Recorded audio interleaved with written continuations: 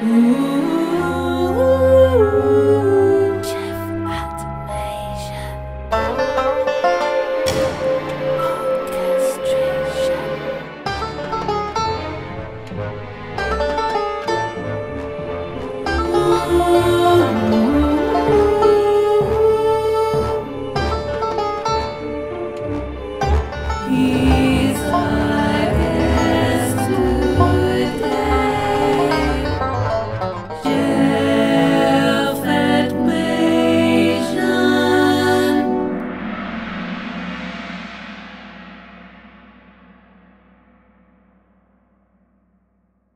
Thanks so much for doing this. You're welcome. I mean, it's not hard to get musicians to talk about themselves, is it? Well, funny you should say that, because I was looking on YouTube for interviews with you, and I thought there'd be tons of them, but there weren't, which is There, I'm just looking for the full screen meeting here. Oh, there it is. There's a couple of podcasts, I think, right? Right, I see. Yeah. One, well, I forgot Joseph's Pivot Point. Did you hear that one? No. That's a really comprehensive one. Right. Okay. But yeah, no, I don't. Probably not many people are that interested in speaking to me. Oh, I don't know about that. I don't know about that. I mean, just checking out the stuff you've done. Oh man, it's like you've worked on the movies that are sort of, it sounds pretentious, but the soundtrack to many different people's lives. So many of the films that have affected so many people. I mean, I tell you what, I normally write a little jingle for everybody I have to do an interview, and I started one, and I had to ditch it. I played to my wife, who was a musician. It's like, no. I'm just trying to cover loads of different bases. I tried to do this sort of Celtic thing, which was inspired by some of the stuff in the Hunger Games movies, you know, that rootsy sort of bluegrass kind of thing. And I tried to tie loads of stuff together, which made me think about the breadth of what you do, really, which there's so many different kinds of scores you've done and so many different kinds of textures. Well, I'm sure we could talk for hours, and I'm sure people would have thousands of different questions, but it's such a broad bag of stuff that you've dealt with in your whole career. It makes me wonder, what sort of breadth of influence do you have, because you've covered so much. Where did it start, basically? Well, I've probably covered a lot because I've been doing it for a while now, and also I've worked for some brilliant composers who themselves have, you know, such a great gift and a great range, and also in a period from the late 80s sort of till now where there was still what we call the last golden age of orchestral music up through the early 2000s, and then things kind of shifted a little bit after that. So I suppose there's that. But you know, to answer your question, I got started like a lot of people, piano lessons when I was a kid. Got kind of hooked in the 70s, early 70s, on the piano parts in pop music, of which there were many great ones. Started, you know, taking them down by ear because they weren't always in the sheet music. Then had a kind of jazz teacher along with my classical. I'm giving you the quick comprehensive. And that got me interested more in, you know, writing, improvising, arranging, writing some songs. And then I guess when I started university in my hometown is when I really got hooked properly on orchestral music. In addition. And then I moved down to LA. You probably know some of this. Went to USC for a year, the very first year of the film scoring program that's still going on. And I also believe, I feel fairly certain this quite possibly is one of the first film scoring programs ever. Yeah. Of which now there are so many everywhere. And that I got to meet, well, my teachers were some of the great teachers of the golden age. David Raxon, Fred Steiner, Alexander Courage, they were all my teachers. Right. And I met Alex North, Jerry Goldsmith, Bruce Broughton was my teacher. So that kind of, you know, got me a good entree. And then a year after getting out of USC, I got out in 85, two things happened. Bruce Broughton put me in touch with Chris Young, who had never had an orchestrator before.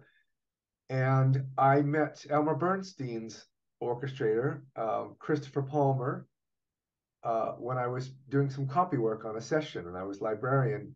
And Christopher, I heard, used assistants.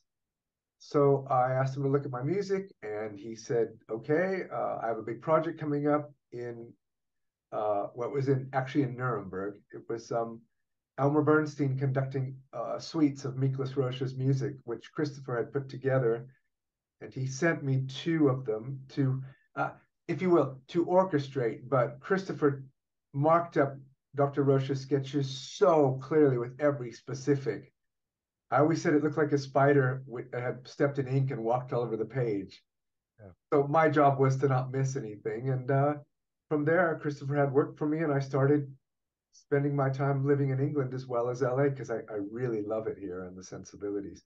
So there's a quick capsule. If you can endure 30 more seconds, within a couple of years, I had met George Fenton, and he asked me to start working for him in early 90s early 1990 on Memphis Belle. And then we went to LA to record a film score, Final Analysis. And I think this was my first proper big foray in Los Angeles.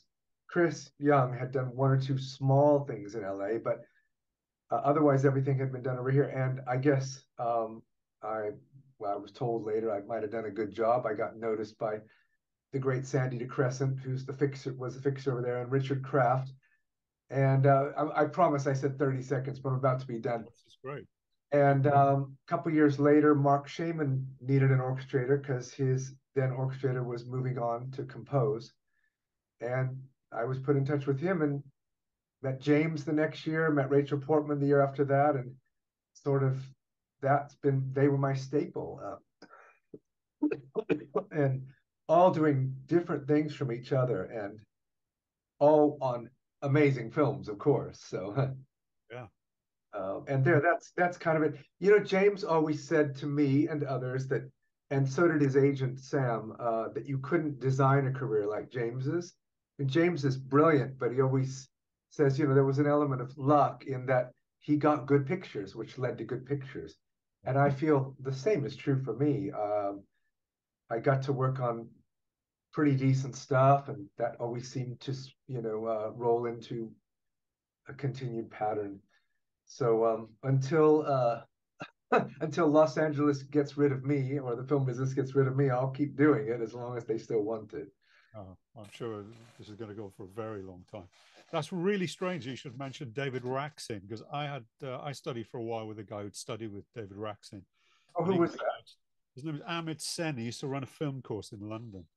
Oh, I don't know how much he did, but he was a very, very good teacher. I think it was Berkeley. I think David Raksin must have done some guest lecturing there or something. Oh, perhaps so. And I was thinking about the change in the way that movies are scored. You think back to that movie Laura, which I suppose a lot of people wouldn't see, but it's a lot of classic film noir.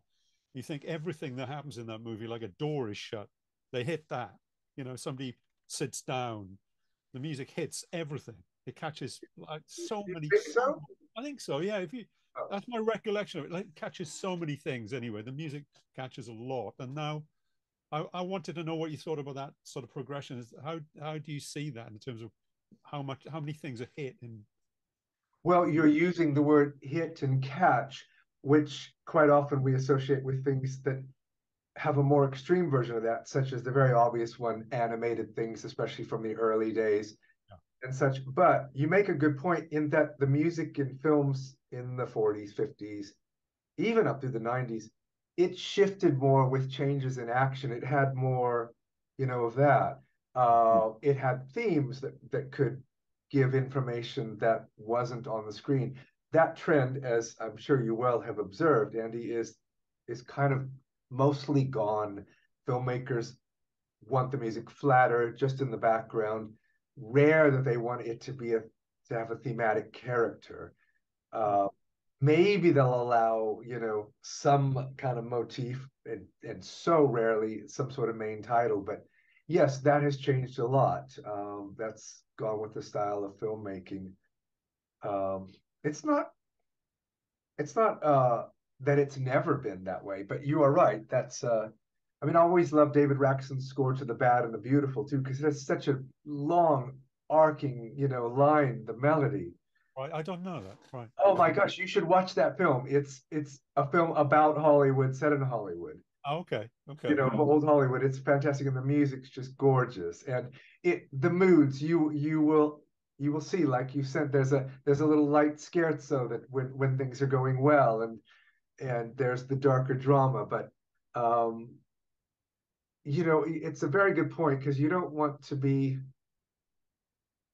If the film already says something, the music doesn't need to redundantly also.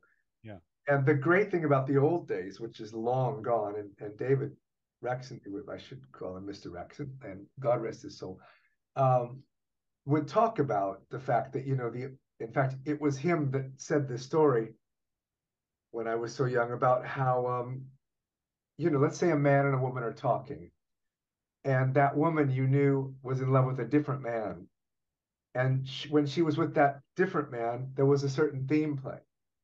But when she's talking with, let's say, her husband, saying, "Don't worry, I'll never leave you, I love you," but the theme is playing from when she's with the other man, and that tells us she doesn't mean what she says. Right. Yeah. Do you know a film called A Place in the Sun? Franz Waxman score. Montgomery Clift. I think I've seen it, but I can't remember it at all. That's another one that uses that device. I mean, a lot of them do from the old days.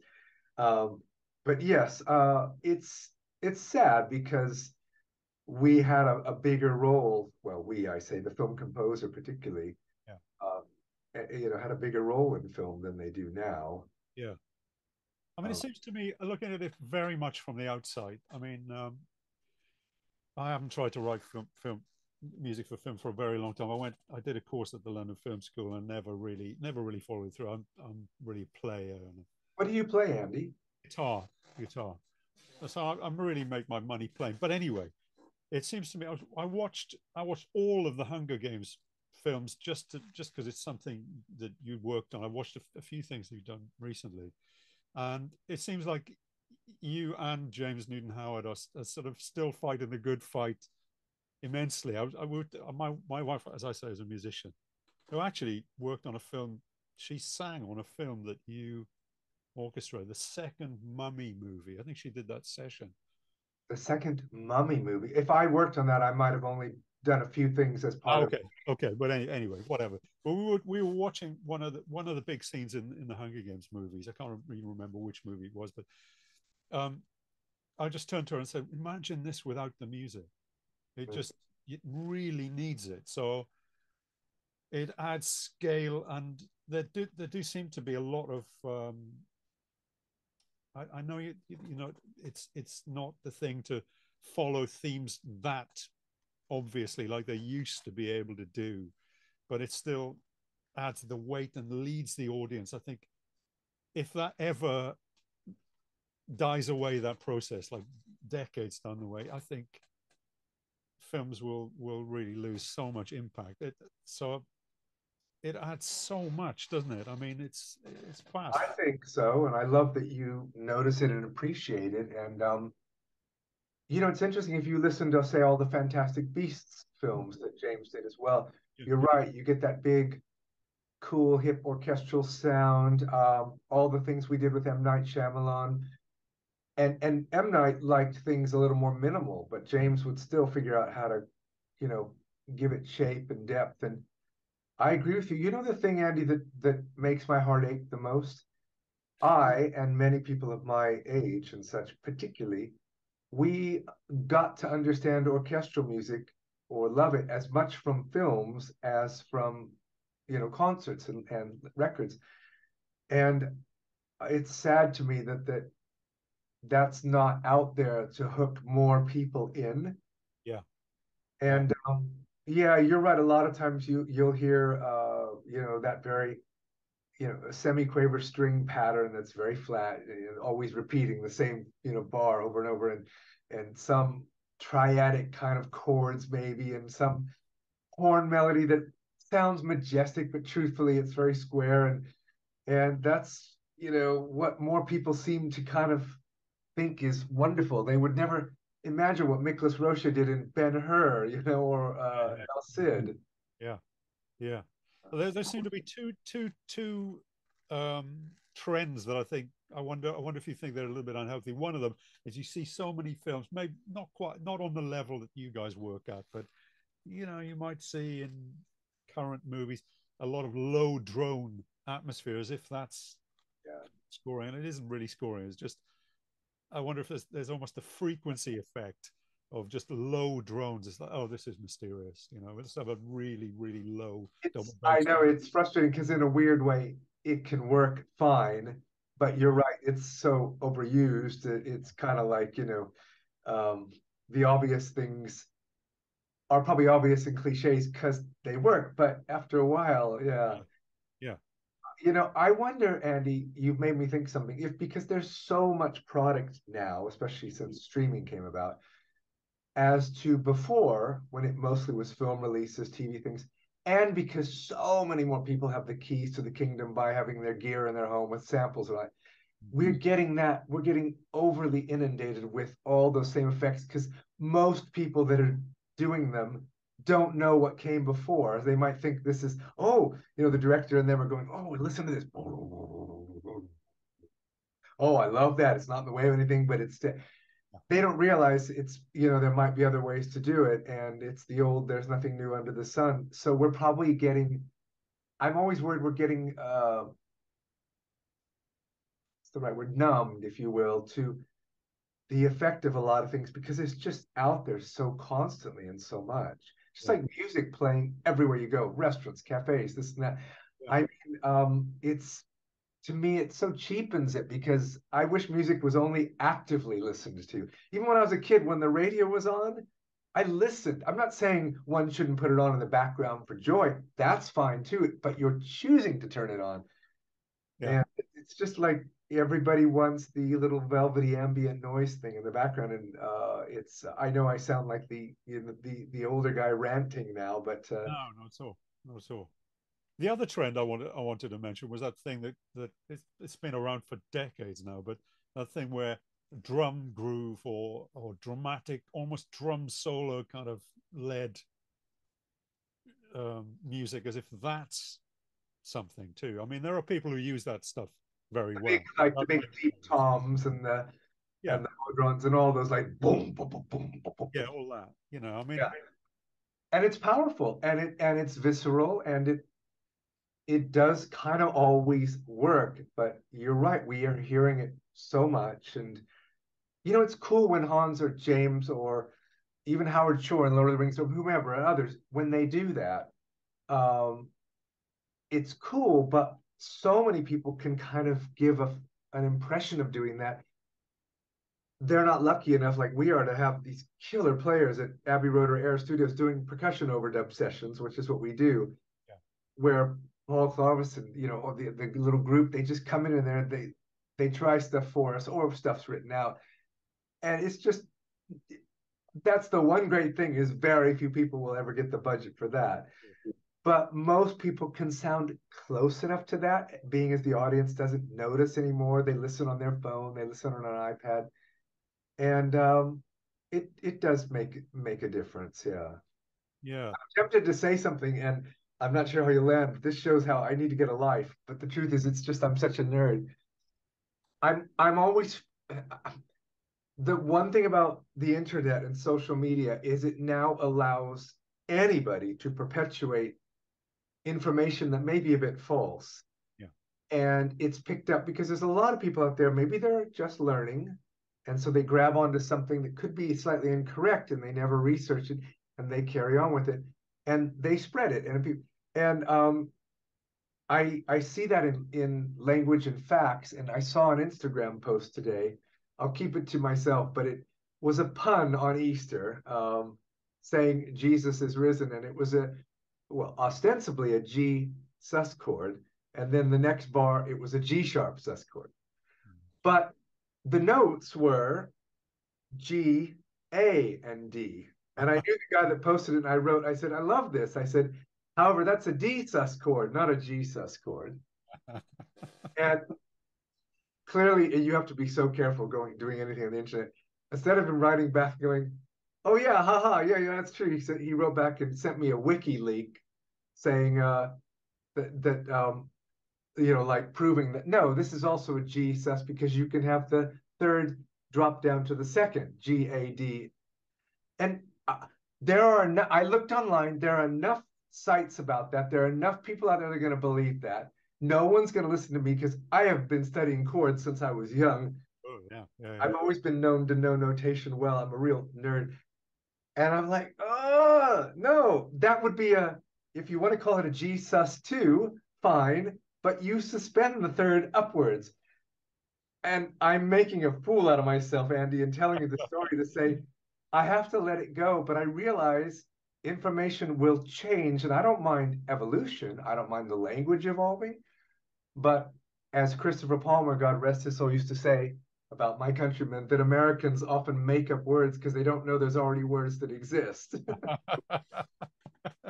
No comment. No comment. I know, and it's frustrating because I don't know. I think it's the same thing with.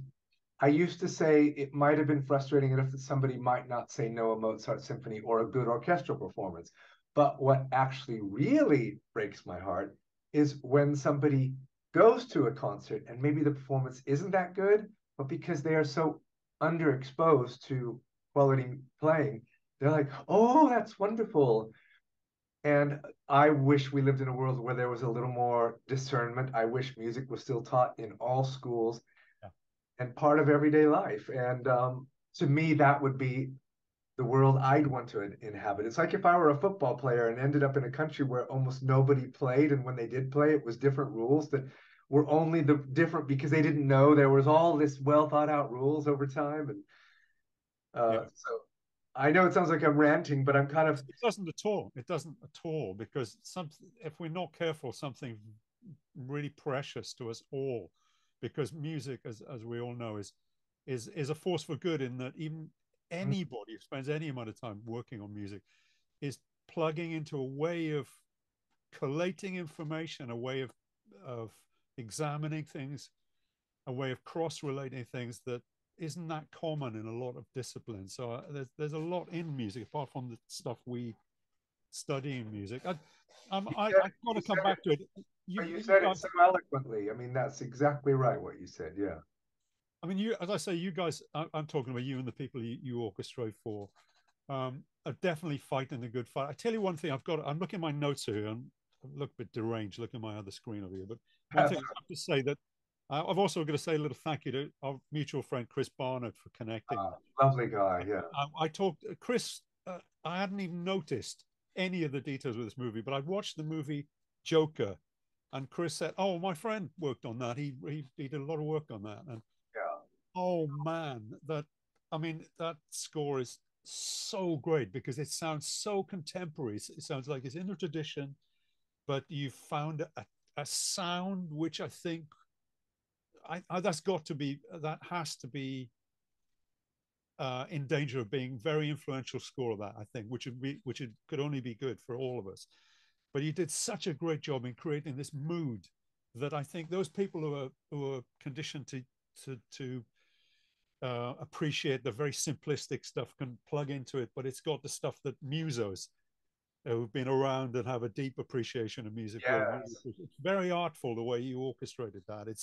I just listened to a bit a couple of hours ago, and it's called Hoyt's Office or something. The cue is called. Yes. Imps and the brooding strings. It sounds like something that it's almost like some of those things, almost like that Interstellar kind of thing. It's in that world of that kind of sound, but you've created this sort of not really minimalist, but this sound that really made that movie. It's like the music you guys put together and the way you orchestrated and the way the music was written. It really is like all great film music. It's a character in the movie. It's just on the right side of really uncomfortable for the whole movie. You did a masterful piece of work on that movie. It's kind of you to say you, but the truth is I have to give most of the credit to Hildur and her writing partner Sam, because what they did was unconventional. If you got another composer to write it, they might have written an interesting score, but it was, like you said, it was just on the edge of a lesser person would have just had some drums, like you said, holding or something. But they just moved things in bent notes and very. And yes, I mean, maybe I helped in getting that fragility of the sound and all that, because I suggested that we use some Baroque and medieval, meaning viols, instruments along with the regular strings. Yeah, But her cello playing alone, just the sound of it, because I've conducted some of the Joker live concerts, the orchestra with the film, right. and I mean, as good as any cellist might be in that, there's something in her sound that is so characterful. And you were right. Ever since she won, the awards for those just over 3 years ago, it's my understanding that loads of people have been trying to do scores, or they're asked to do scores with solo cello, but nobody can. It's like when the Blair Witch Project came out. Suddenly they're like, make a lot of more films like that. Well, you can't. That was innovative and new at the time, and Yeah, singular in that sense. yeah. Yeah. It's really unusual, very powerful, very very powerful. So yeah, I mean, obviously it's like asking how long is a piece of string, but what sort of time constraints do you normally get when you get it? What sort of range of time constraints do you ever get? Loads of time, or is it normally just you get the gig, you just crack on immediately? I mean, most of the time you're under kind of the duress of the deadline. I mean, when I in my younger days, I'd be up all night before the sessions. Um, I can't do that anymore. Uh, but we might get 5, 6 weeks. We might get 2 weeks. That's why sometimes on a film you'll see a crew of people as orchestrators. Maybe one or two of us did the bulk of it, and the other two or three did, helped bring it home, as it were. Um, because of the schedules. It all depends on the studio, the director, the composer, how quickly the music's given out. But we rarely get a lot of time. And when we do, it's easy to kind of contemplate your navel about it longer, such that you still then feel like you're running out of time when you're really ready to, you know, sign off on things. Yeah, right. Well, fair enough. So when you get, say, James Newton Howard, for instance, does he tend to give you lots of little notes? You talked about that earlier. Does he tend to give you lots of little guidelines to as to what instruments he wants to carry certain lines or? Well, in his way, I've worked with James since 1994, and back then, doing demos with MIDI and a DAW and all that was really just sort of, if not in its infancy, then preteen, if you know what I mean. Sorry. So I might still get some handwritten sketches. Pardon me. Um, and but really mostly not long after that, he will perform everything as most all composers do, to create a demo, and I'll get the MIDI or a MIDI printout. And with James is we know he knows what he wants. Maybe he won't always give all the specifics, but you kind of know he's going for this or that, or the scope wise. And he has high standards and amazing, kind of, he's got that genius. So you can't, we would, you want to get it right. um, and yeah, so I guess what I'm trying to say is, maybe there'll be sections of music where it's meant to be really big, but because he might not have the time, because he certainly has the knowledge, maybe there's no woodwinds in the demo, but we know that he would want them. If there's specific beautiful colors and woodwind solos or ethnic instruments, he always decides those with the directors. Those days back when the orchestrator might come up with that are rare now, because everybody wants to hear demos before we get the music now. So they kind of want to hear it, the house mostly built before they live in it. Whereas Mark Shaiman will most of the time will just give me piano parts, because we have a real good symbiosis and he trusts what I do. And again, there'll be times when, for whatever reason, he might give me a far more specific thing. But so it's a varied range of things. But most of all, it's important to me, and I think other orchestrators, hopefully, to honor the composer's voice. The last thing I want to do is just have some generic way of always doing things. Sure. Sometimes I've learned, if you will, maybe the way Rachel would voice something, weirdly enough, might work in a James cue or a Mark cue, or something the way Mark would do it might work in a James or like all crossover with some information, but I wouldn't ever try to alter their voice because they all have specific voices, and it's not my place to do that. The thing about orchestration that is hard to explain to people is certainly the more counterpoint, the more melody there is, the harder our job is because we have to make sure everything is heard properly. When interesting textures are demanded, maybe there's synth effects and we're recreating them with something with the orchestra. That gives us a chance to work our gray matter. But also, it's very important. I say this to students when I speak to them, that the score is completely clear, so that the players have almost no questions. Every once in a while, I'm teased for how specific I am with the strings, whether it's divisi or harmonics or which desks play which. I'm not doing that as some show off. I mean, it's just I know if I just leave it up to them, it will take them a little more time to work it out. Sometimes I might have thought I worked it out well, and they might have a better way to do it. But we try to make sure every little thing is thought of on the page, so that the copyist won't have a question. Oh, the horns were in chords here. Suddenly they went to unison. Are they all playing, or is only one playing? All the phrasing, the dynamics, everything. Sometimes I guess what I'm saying is just that all that detail work. It's important. Makes a huge difference. I must save a lot of time on the actual sessions. You don't want to waste time on sessions, yeah. No, not with an orchestra sitting there. No, definitely not. How much do you find that your background in jazz from when you were younger informs your work? Do you find yourself recalling any of that experience, or do you see it all as a separate pursuit in music? Well, in terms of, I have done things sort of, in a kind of modest big band style, more, I'd say 40s to 60s style than, kind of a Gil Evans, Don Sebesky. I don't know. You see, in other words, if somebody wanted a really killer big band chart, I would suggest they hire somebody that's an expert in that.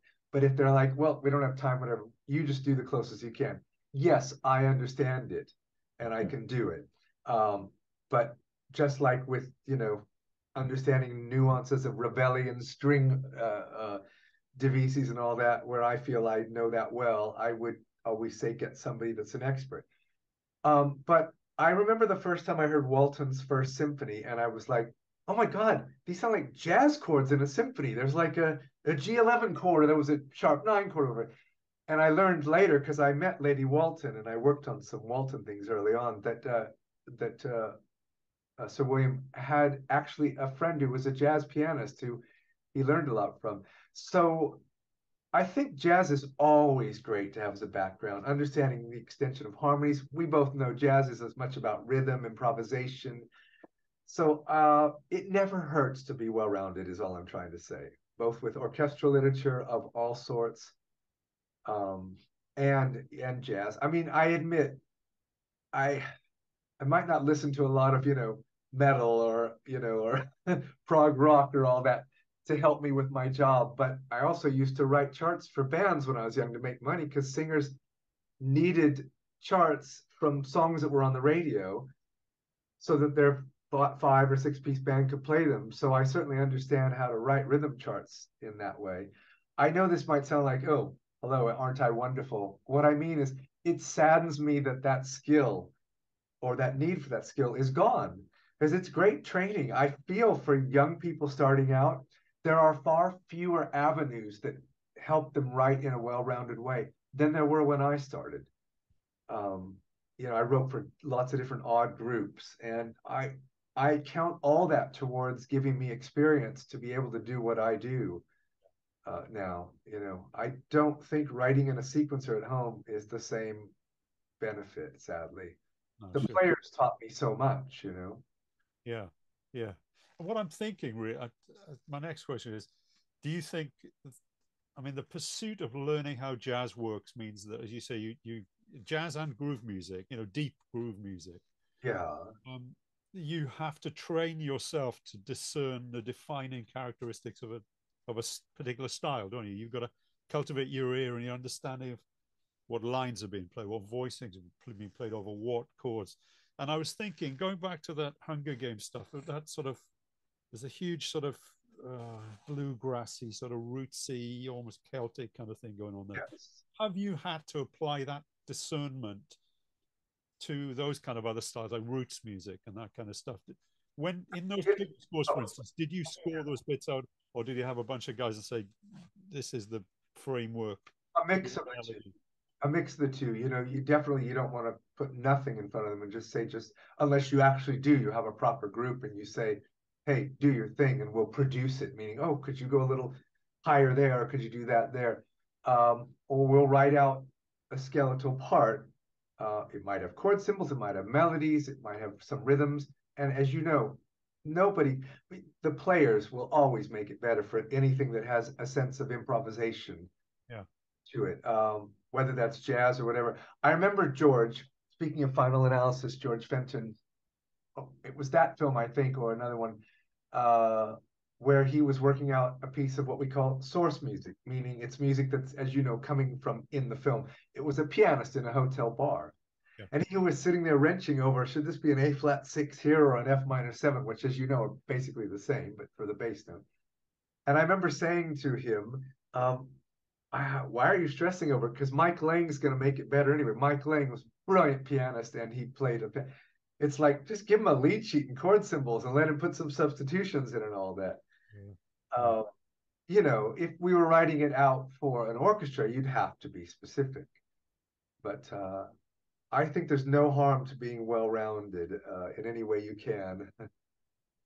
Have you ever been called on to pull particular guys in for those kind of particular styles? Do you ever get involved in that, in the actual choice of who you bring in, or do the fixers just take care of all that stuff over there? Usually, you mean in terms of the orchestrator? If you say you're getting somebody to play a bluegrass thing, it would either be the if we already would know people, or the composer might already know people, or yes, we might say to the fixer, do you know a good, it could be a musette player or an accordion player, in what style? Russian Jewish jazz or French cafe, because as you know, there's styles within styles. And so it would be a mix of things. And or we may have heard a player, and a lot of players are also able to do a lot of different things. Like one of my mates, Simon Chamberlain, who I've known forever, he can play Mozart as beautifully as he can play, a stride piano. Yeah.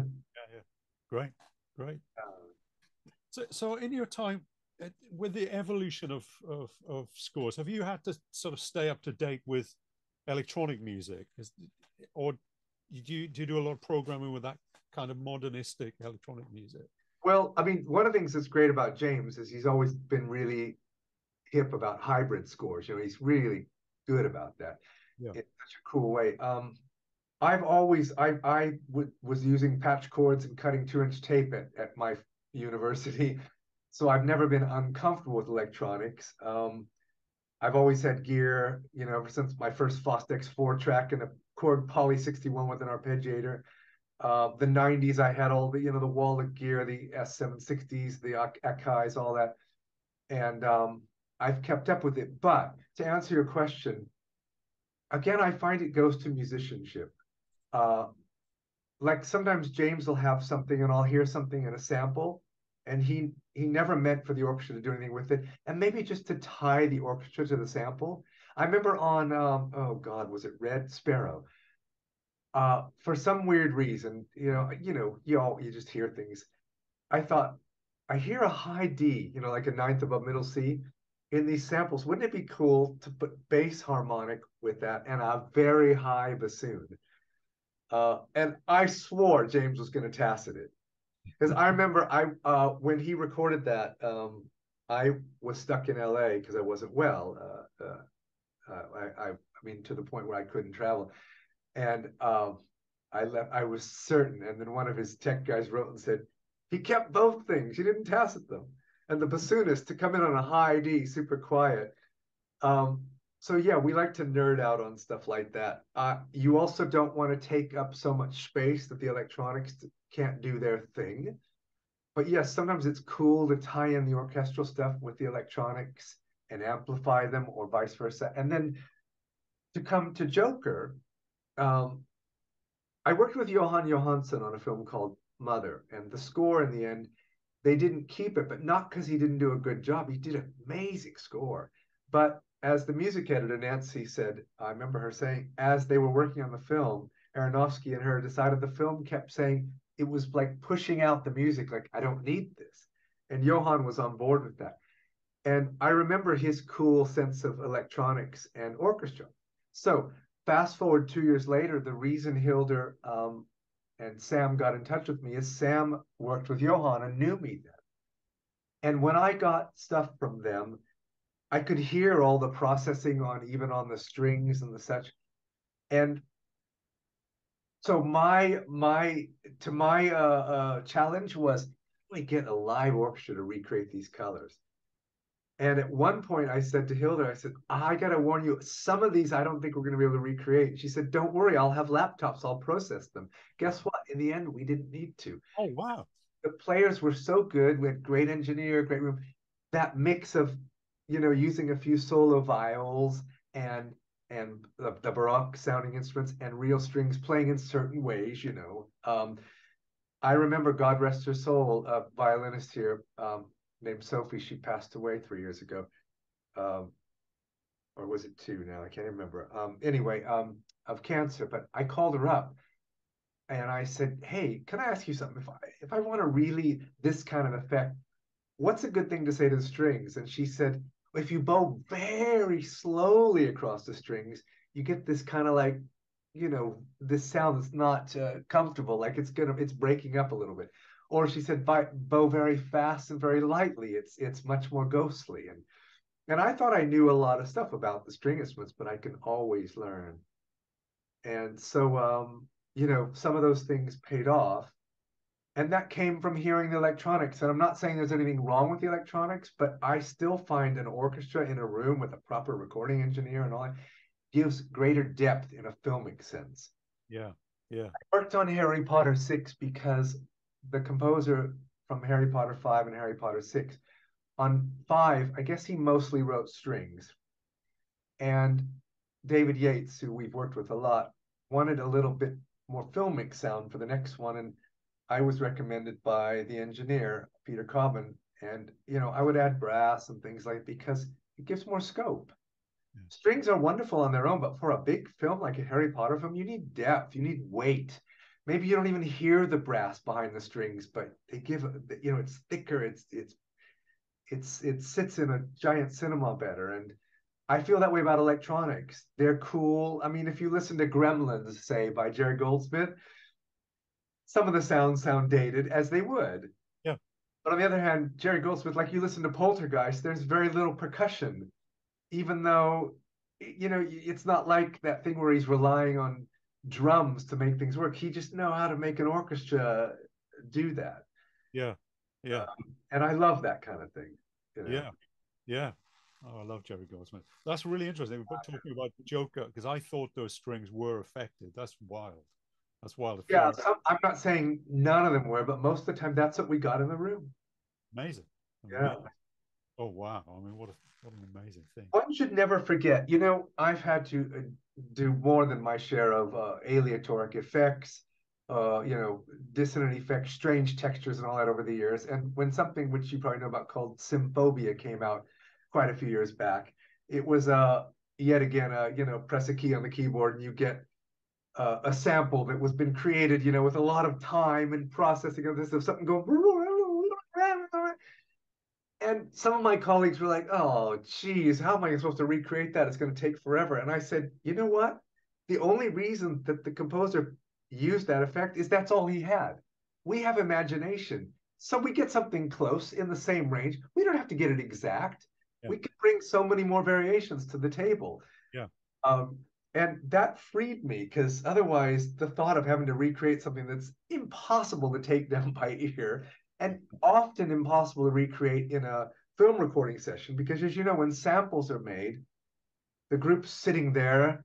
They can produce it, process it, tell them what to do, overdub, add to it, alter it. So, I guess I'm saying that same with the electronics. Of course, there are such cool electronic things that have their own voice and have a place, no doubt.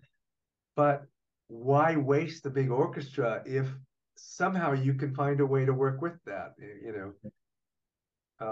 but that's me. I'm probably crying in the wilderness. I don't think so. I don't think so. I mean, I love those sort of Penderecki kind of effects. You ever check? Everybody knows that Threnody piece on there. Of course, you're gonna laugh, but that's like so old hat now. And sure, yeah. Years ago, I stopped asking the string players to do something that they hated, which is tapping the nut of the bow on the wood. They don't want to do that. We've got percussion instruments now to do that and all that. But yes, those whether they're quarter toned or chromatic, big clusters and all that aleatoric effect of pizzicatoing and random or tapping the bow or mixing it all up. Yeah, I mean that's been going on since the mid '60s when he wrote that. And have you ever heard that term squeaky gate music, which is more applied to free jazz, which is very disrespectful. Oh, it is disrespectful. Great musicians of free jazz. But I love that term, squeaky gate music. But I thought it was quite interesting because you check out Penderecki's symphonies and they're nothing like that piece, where everybody thinks that's what he did.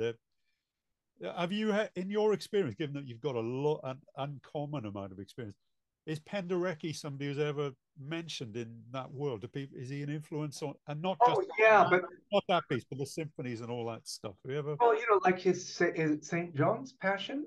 Oh yeah. So Luke Passion is it the St. Luke's? I'm forgetting which one has a lot of effects. Don't forget Ligeti. His Requiem has a lot. Every desk is written on a different note.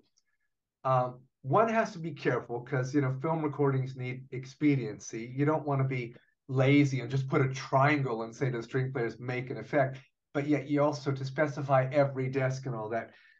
It just isn't practical. So you look for a way to get as much as you can from the group quickly. To use Esa-Pekka Salanon's term, kind of controlled aleatoric music, where it's aleatoric but within a parameter. Yeah, right. But yes, the Penderecki, we talked about that back in the 80s and 90s. Of course, it was influential, but it's so the people now that are discovering it, it's kind of funny because I'm like, what? Yeah, I have students say to me if I do a lecture, on Zoom or in a course, oh, can you teach us extended techniques in brass and strings? And I'm like, first of all, I prefer the term contemporary techniques because if you think about it, a flutter tongue was considered extended technique 200 years ago. A lot of people like to rely on that for things, but as I tell them, a lot of that stuff makes more sense in solo and concert pieces. We've all done strange glisses. We've all done, I mean, I can have the strings, and I have them do some of these things, moving their bow across the string this way rather than this way, just get. Yeah. But also, there are so many cool electronic samples that can do that kind of stuff now. So, you have to choose your reason for doing things, and not just do it because, that's why I'd like to think if somebody really understands the literature and the history, when they do these things, they'll be done with a meaningful reason and not just because, oh, isn't this cool? Not knowing that it had already been done a billion times before. Yeah. So. Oh, amazing. Well, it's great to talk to you. One other thing I wanted to ask you: do you ever get tasked with making the mock-ups? You're saying that James Newton Howard, I guess it's common for a composer to need that to sell their cues to the director, I suppose. So they have to. Pretty much everybody everybody does write that way that now. Whether they need to write that way, whether it helps them and I use this word carefully, because if you then put this out on some TikTok video and people hear just this word, they're going to think I'm a real asshole. But as a crutch, it's a brilliant thing. It can give you instant feedback. We all can get numb to hearing things in our head when they're being sounded back to us. But to answer your question, almost never on films. I know a lot of times orchestrators do on certain projects. Maybe the composer will say, can you make a better mock-up from what I've done?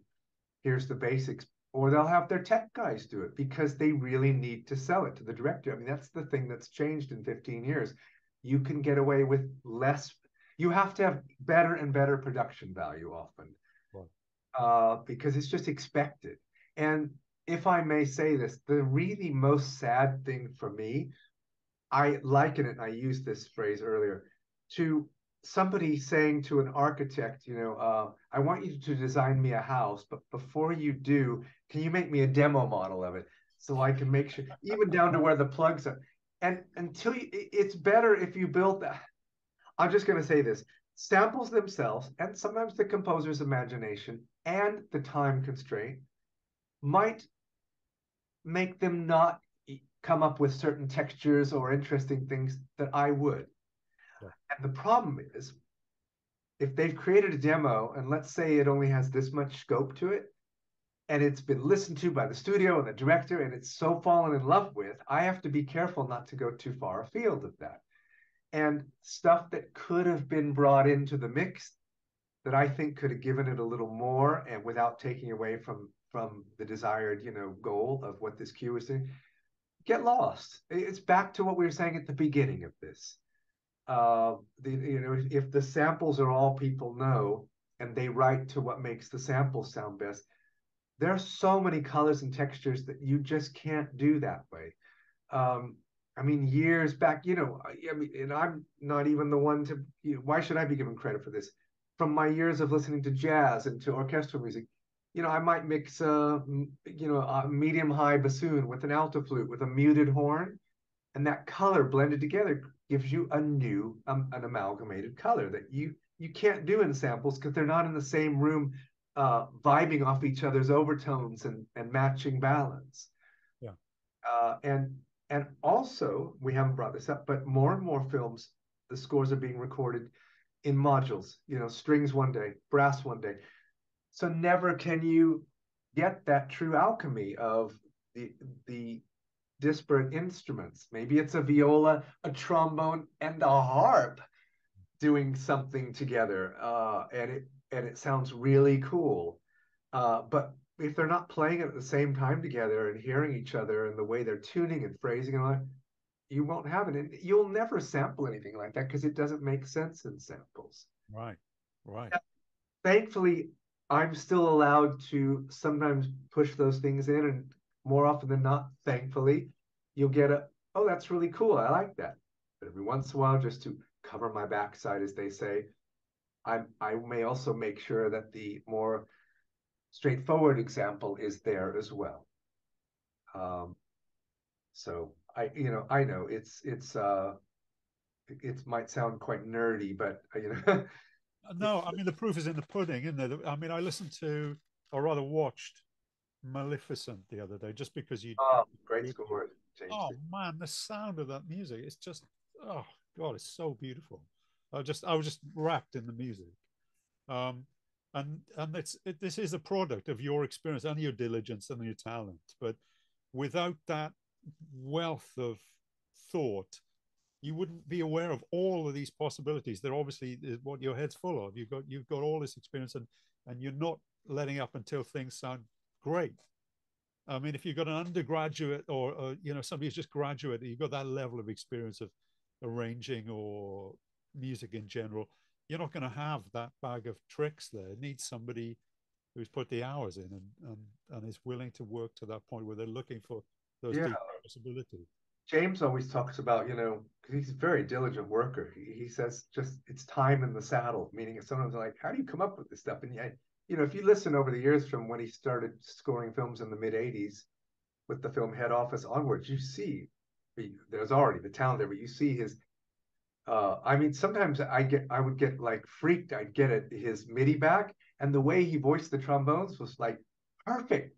And I'm like, oh wow, like that he took the time to do that, or maybe he saw how I had done it in previous scores, just like I learned from him. I hope they learn from me, or any composer you work with. That symbiosis, and we cannot discount the players. The players, I always say, they make my orchestration sound good. A fantastic recording engineer, a good group. It's a whole group effort. It always is. Yeah. And I'd love to sit and say, "Oh yes, I'm so important," and I know I am. But sometimes where I'm really important is to make sure I'm not some weak link in a chain of professionalism, so nothing falls down. And other times, yes, I won't lie to you, I have been the one that created the impact and the sound of something. I could tell you many a film score from the different composers where I did that.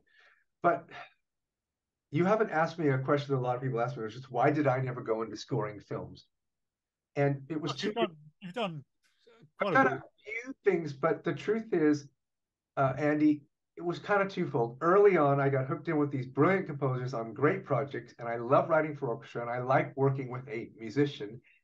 So there was that, and combined with, was I good enough? Would my music be good enough? And the secondary one was, oh man, I hate the thought of networking, going and trying to meet producers. I'm not a very forward guy, and it's like, oh, you got to use my music, you got to use my music. I'm kind of the opposite usually. And I bring that up to say that I very much appreciate, the composer, the hard work they put in, the time they put in, and the difficult stuff they have to put up with and deal with. And it's not easy. Danny Elfman told me once, we were talking about, he was in a room with 6 people, and I said, how do you know which one to listen to? And he says, I find out which one has the final say. And that kind of shrewdness, that business acumen, all that stuff, that's important too. And it's not me, composers most of the time, particularly in films, I say their job is the bigger picture. They're fashioned for that, and they shouldn't be bogged down with the detail work. It's fair what Benny Herman said, Bernard Herman, that like, wow, composers should do their own orchestration. Yes. However, if you look at Miklos Rocha's sketches, or often John Williams or whoever, they're fairly clear. Okay, they may just write woodwinds when there's some high chords playing and leave it up to us to choose. But ultimately, there are only a few ways you're going to do that. They may specify the exact voicing or not. You can do that in a 3 or 4 line pencil sketch. I have that skill too because I learned it. Nobody now would know how to do that. I tell students to take an orchestral score, Debussy's Prelude to the Afternoon of a Faun. I say, reduce it to a piano part of 2 or 3 lines, write in the orchestration like oboe 2, point an arrow to that note, and then months later go and try and score it out from that sketch again. And then compare it to the final score. You learn so much that way. Oh, that's great. Wow. Yeah. Well, that's a good one. That's great. Can I I ask you another question, Jeff? Of course.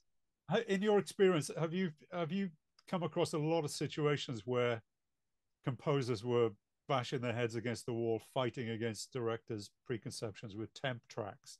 Is that a big thing still in music? It is. The thing I said about getting a demo and the restrictions that might offer, the bane of composers' lives too, is getting, because it exists, temp tracks, which are made often to sell the film before the composer even starts. They can show a seemingly finished product to investors. I've heard composers say, "Oh, I like it because it tells me what the director wants." But again, it's the death of that symbiotic thing of a director and composer coming up with a vision. Think of what Morricone did in those westerns with Leone. If some pre-existing music was written and Morricone was forced to write like that, we might never come up with all the ooh, ah, ooh, down, down. Yeah. And it's just the way it is. I think it's why everything becomes more generic sounding in some ways. And if you ever watch films over the last 30 years and they have a classical piece in them, you'll probably notice, why is it the same 5 classical pieces always in it? It's always Pachelbel's canon, or or this piece of Tchaikovsky, or that piano piece by whether it's whomever, Bach or Mozart. It's because most of the time the people in the filmmaking business, or the supervisors that decide, when somebody says, "Oh, I need a piece of music for this wedding, it's got to be classical," they'll just go to what they heard in the previous film, and it just keeps getting perpetuated. Yeah, like a playlist, classical music's greatest hits. Just choose. It's like the classic FM kind of version of things. Yeah, you get the same things over and over. It'd be so amazing if suddenly there was a different piece used and it worked just as well. But it's to do with that exposure, isn't it? That's a really interesting point you made earlier. That movies have got people, musicians and the general public listening to orchestral music. It's a really positive thing, isn't it? It has been historically. It's got people checking out things like John Williams has got people checking out the planets. You know what I mean? Yeah, exactly. I mean, with John Williams, I don't buy into he just uses classical music. He knew classical music, and he also knows jazz extremely well. He's an excellent jazz pianist. Yeah, yeah. And he studied in Prokofiev and Tchaikovsky and Stravinsky and some Holst and all that too. And yes, sometimes, yes, the theme from Superman, da da da yadam, is the same theme at the end of Strauss's Death and Transfiguration. Da da da yada yada. But whether he did that knowingly or not, in a way, I could think that's kind of cool. Think of it: Death and Transfiguration, Superman. What happened? But it's not because John Williams isn't inventive. My God, is he ever inventive? Oh yeah, yeah. I mean, sometimes I think it's cool to allude to the classics, and yes, I know you probably know. There's the da da da beep ba ba bum, da da dee da da da da da. That's the John Williams theme. The first one is Korngold's King's Row. Yeah. I think people that accuse somebody of ripping something off and they're incorrect, it's because they have too limited of a knowledge of the history. And we all do this. Stravinsky said he happily will steal some Mozart because it's so beautiful. Yeah. Well, look at jazz. I mean, we're all jazz improvisers, or in different periods of jazz. Yes. Everybody's stealing from everybody. What is that? I think, where did I see this? It wasn't Adam Neely that did this. And speaking of Adam Neely, I'll tell you something in a minute. I saw some documentary on one of Thelonious Monk's songs, and then it went back 30 to 40 years and showed all the versions, and one by a female composer that had been written in jazz. It was the same. Benny Goodman had one. There was this argument: was this a ripoff? Was this and it's so true. Yeah. And the Adam Neely thing. What did Adam Neely do in one of his talks that was so interesting? Oh, it's gone out of my head. I really enjoy his talks. Very well. Yeah. And his Force for Good got people really thinking about how music works. And yes, he does. Jeff, I'm going to let you get back to it, but thanks so much for taking the time. Really interesting stuff, and I really appreciate it because I know. It's a pleasure meeting you. You're an absolutely hip, cool dresser. I love that. You're a very nice guy, and thank you for the insightful questions. And hope I was of some use. Oh, it's amazing. Very kind of you to take the time. And I've really enjoyed the last couple of weeks. I've just been listening to stuff you worked on non-stop, and I feel enhanced by the experience. I've lived here long enough to feel compelled to say something self-deprecating, but I'll just don't do it. Don't say do it. Thank you. Thank you for appreciating what we do. Yeah, you're the man. Okay. All the best, Jeff. See you down the road. All my best. Bye-bye.